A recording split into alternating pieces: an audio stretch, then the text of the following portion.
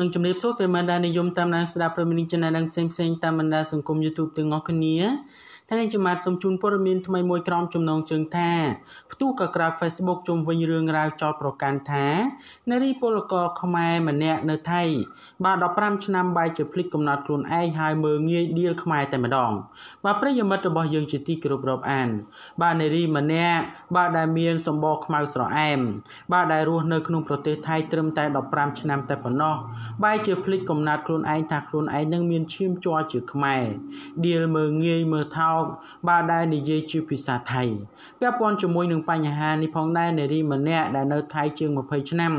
គាត់ក៏បានធ្វើការលើកឡើងថា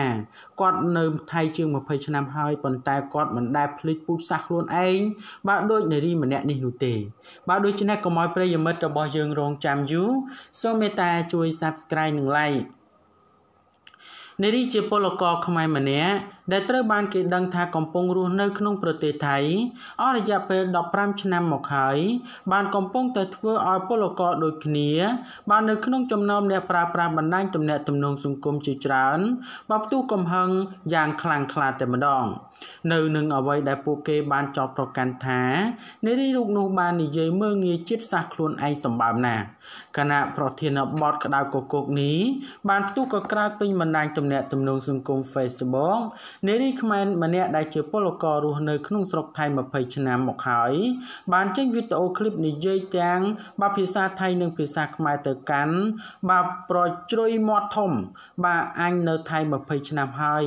អញក៏ជាខ្មែរដែរម៉ែអញក៏ខ្មែរអញមិនដែលមើងងាយខ្មែរខ្លួនឯងដូចថ្ងៃនឹងទេបាទសូមបាទនាងឯងប្រើខួរក្បាលគិតផងបាទថ្ងៃនិយាយអញ្ចឹងមានន័យថាបាទថ្ងៃមើងងាយខ្មែរបាទខ្លួនឯងមើងងាយម៉ែឪឯងបាទតែម្ដងដែលនិយាយបាទអញ្ចឹងមកមានតែគេស្អប់គេដៀលគេជេរបាទនិយាយអញ្ចឹងស្មានថាថៃនឹងគេចូលចិត្តណាស់ឬបាទថៃគេមិនចូលចិត្តទេគេថាមើងងាយជាតិសាសន៍ខ្លួនឯងនឹងនោះនេះទោះជាយ៉ាងណានៅក្នុងវីដេអូ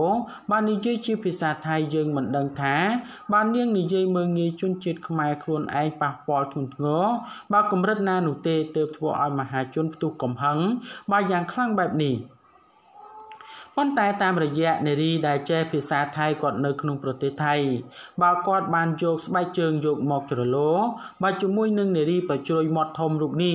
បាទដែលមានមាត់ធំហើយបាទនិយាយភាសាបាទថៃបាទមើងងាយខ្មែរខ្លួនឯងនេះពាក់ព័ន្ធជាមួយនឹងអតីតកាលខ្លួនឯងជាខ្មែរគ្រាន់តែនៅប្រទេសថៃ15ឆ្នាំតែប៉ុណ្ណោះហ្នឹង